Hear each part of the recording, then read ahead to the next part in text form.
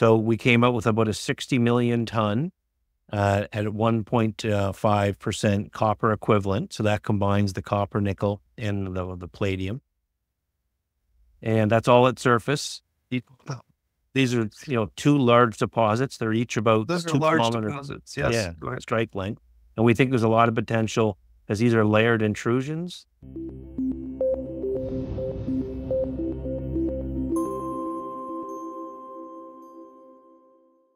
Greg Ferron, PTX Metals, how are you? I'm good. Andy, how are you? Nice seeing you again. It's really nice seeing you again. To all of our viewers that will watch this and listen to it on the podcast, Greg and I were at a conference in Florida about a week and a half ago, I want to say. And I invited Greg on the show. I am not an investor as of yet, as of this dropping, but I'm very intrigued. And I want to have that conversation again with Greg about his company, PTX Metals. Let's start with first, give me your background, and then we're going to go 30,000-foot view into your project. Okay, sounds good. Yeah, so I'm based in Toronto, Canada. I worked in corporate finance and trading at some of the banks and the stock exchange for about 10 years, based in Toronto. They're involved in a lot of financing of these junior energy mining companies in Canada. And I worked at the stock exchange as well. And then I also began working in corporate development. I worked at Laramide. We helped build, I think, what is one of the more interesting uranium companies in the sector today. I was also involved with a company called Treasury Metals, which was a spinoff of Laramide. And we created quite an interesting gold development opportunity, over 3 million ounces, which is now Next Gold. I was the CEO of that company, and we had a good track record getting that federal EA completed and completing that Goldmund merger to create a large development story. Yes. Yeah. So you were the CEO of Next Gold. Mm-hmm. Well, it was Treasury at the time, but Treasury. Got it. Okay. That was just news to me. Well, fantastic. Great company. Yeah. No, I like the company. They're certainly, they're moving along quite well. And, that property is quite interesting because you're right on the Trans-Canada in Ontario. So very buildable project. Yes. Yeah. Yeah. So that's my background, working in, building exploration companies, putting a good team together, good projects, getting them financed. And now I've been doing that with PTX over the last several years. Awesome. Let me interrupt you again. So you got my attention because you were with Next Gold. And it sounds like, please correct me if I'm wrong, that it was time to do your own thing. And that's where we're at. Yeah, exactly. Yeah. I mean, I was on the board of PTX, and, Next Gold got to the point where they need to bring in, an experienced mine building team. Right. That isn't my skill set, and I'm not interested in doing that. But I think I left it, a very well-financed company and, very good hands, very good shareholders. And then this company, I was on the board, and the founder wanted to retire. So it was a good skill set because I have a capital markets background. He's a very strong geologist and engineer, worked at Teck. And we put in this copper nickel project, which is now our flagship asset in the northern part of Ontario. But we've also got a very nice gold portfolio in the Abitibi camp with a partner called Thancamp. So if I can interrupt you again, and this is good because I'm becoming even much more interested here just for our viewers. And again, let me stress, I'm not a buyer yet. I really like your background that you come from the capital markets. And what's really important to this, you obviously then understand financing. And anytime you're starting a mine, trying to get a mine built, it is so money intensive. And I want to get to that in a second, but I personally prefer betting on a background. You want a great team, you want a great geologist and somebody in the capital markets. But if I were to pick one, it would be capital markets. Just so our viewers know, just my 2 cents. But yeah, go ahead. So very, very impressive. Great. Let's talk about the project here. It's in Ontario. So tell me about what you got. Yeah. So our W2 project, it's a copper nickel project.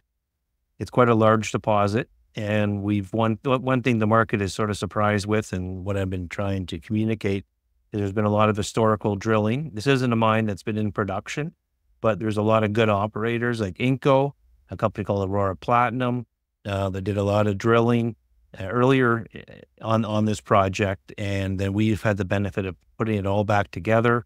Most recently, we acquired the large resource right within the center of the property that we didn't own. And then we've begun doing our own drilling.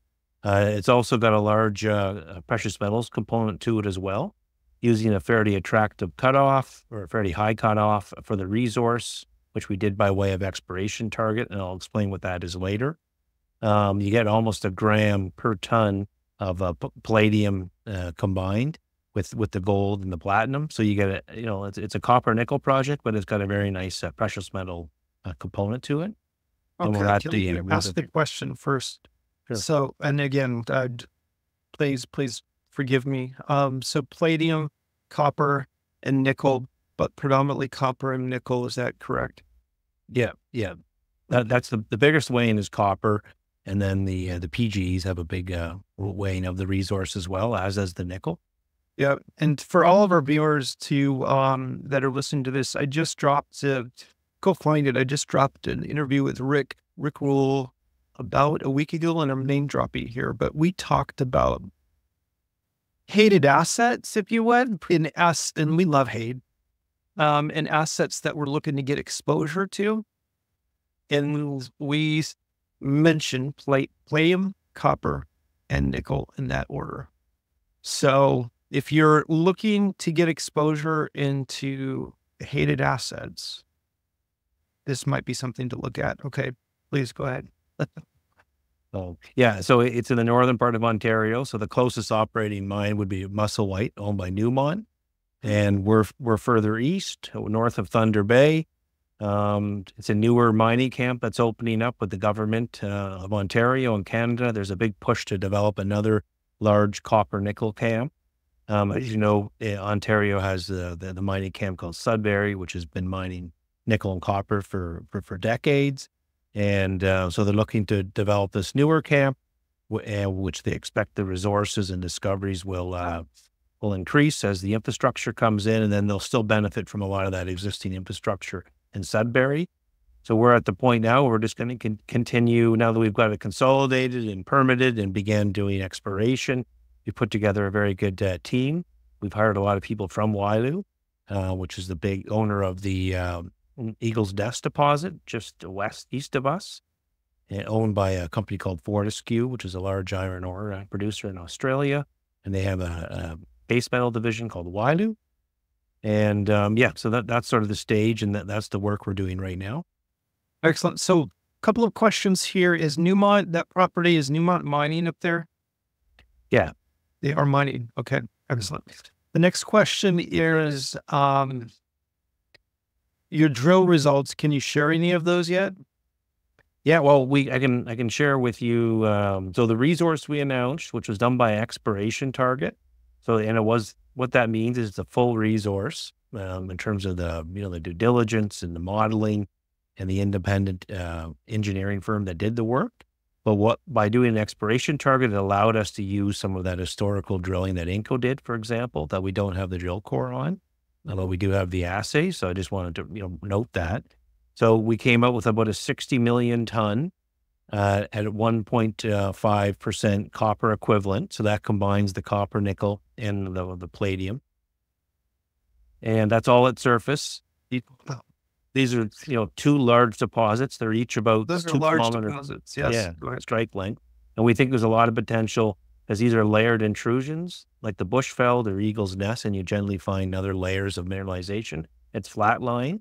And then from the drill program, what we did is we didn't own the large deposit at the time of doing the drill program, but we drilled these undrilled conductors, and we hit a mineralization in 3 or 4 different cases, 100 meters of around 1% copper equivalent. Within that, you get, higher grade sections of 10 to 20 meters in these different zones.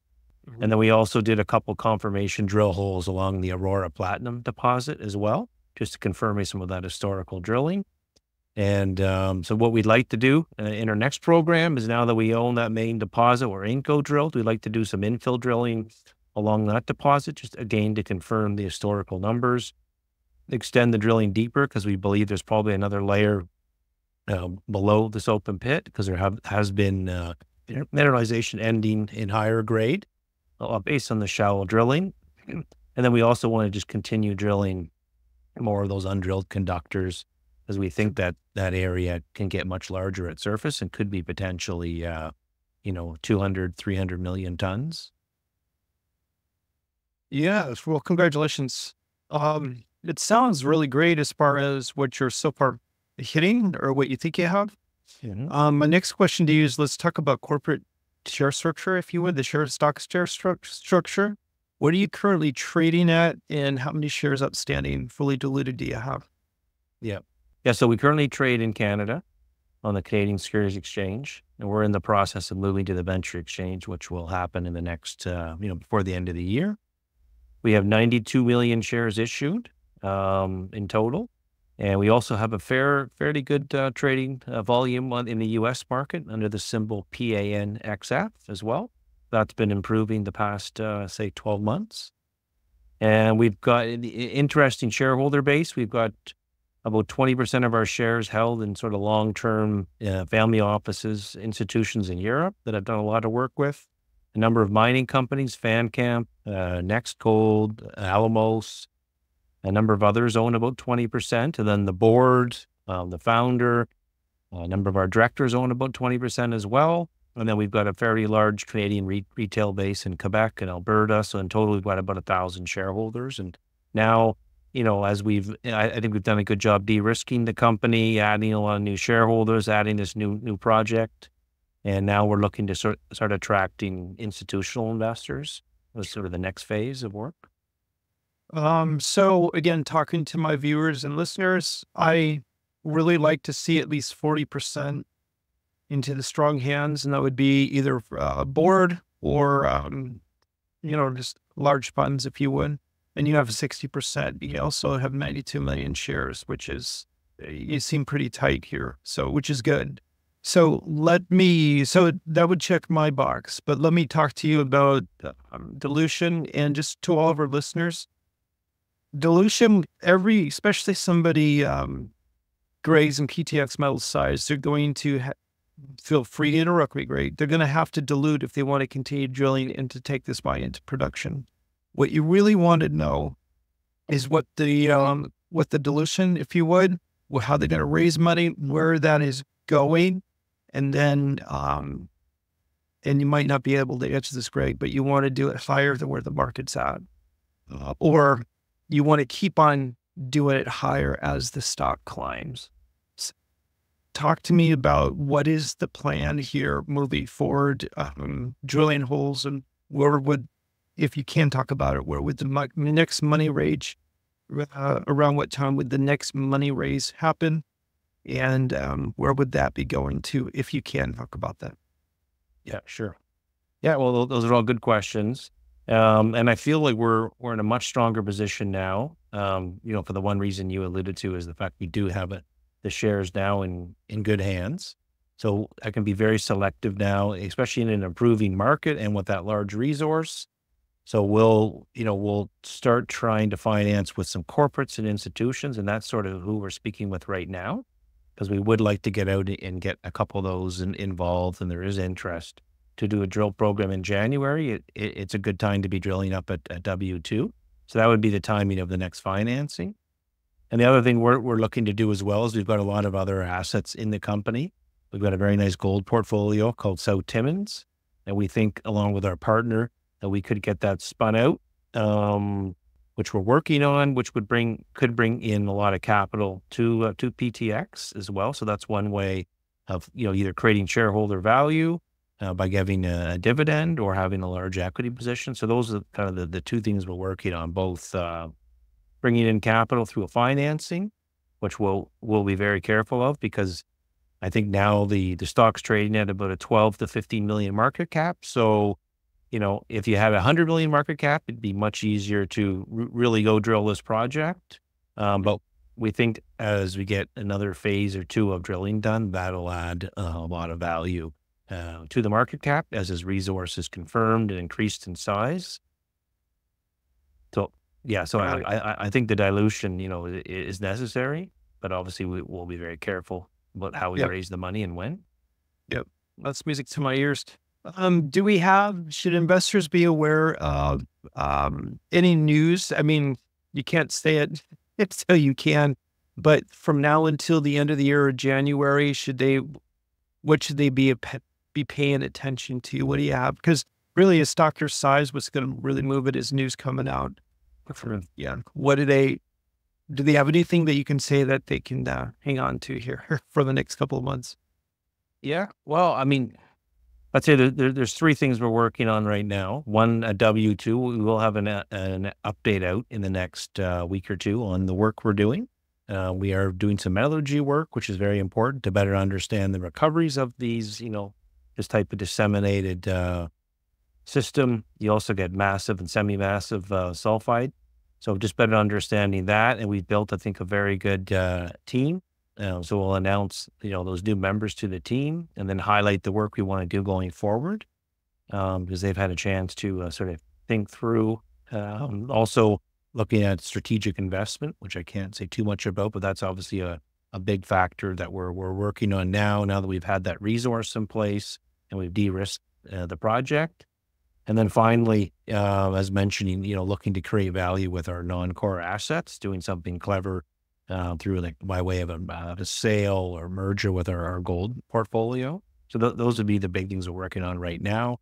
And then as mentioned, we're also going to begin trading on the venture exchange. And the reason you want to do that is it just provides better access to institutions and trading in Europe and the US. Got it. Okay. Greg, how can people get in touch with you if they want to be an investor in PTX Metals? What's your stock symbol? And how do they find you? Give me your website. Yeah, the website is ptxmetals.com. And we trade in Canada under the symbol PTX, about a 12 to 50 million market cap, and there's quite a bit of liquidity. So it's fairly easy to buy the stock. And then same thing in the US under PANXF as well. We have fairly good liquidity there as well on the OTC markets. Excellent. I will put a link to you in the show notes on both the YouTube channel as well as the podcast, as well as provide your tickers. Greg, I want to thank you so much for taking the time with me today and love to have you on again. Yeah. Thanks, Andy. I appreciate it and look forward to coming back in a few months. Excellent.